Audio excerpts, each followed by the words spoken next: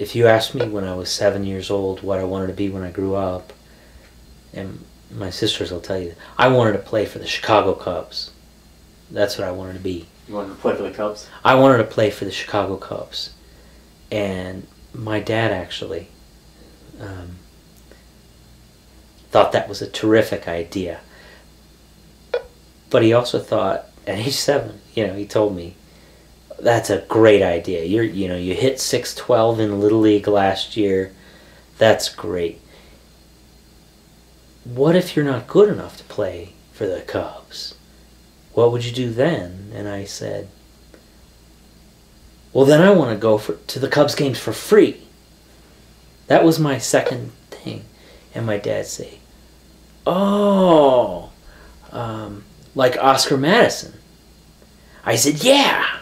And Oscar Madison was the character in The Odd Couple. He was the gruff sports writer, the slob sports writer character. And so my dad kind of planted this idea, oh, you should be a sports writer then. You can go to the Cubs games for free. There you go. And so from a very young age, I said, yeah, that's what I'll do.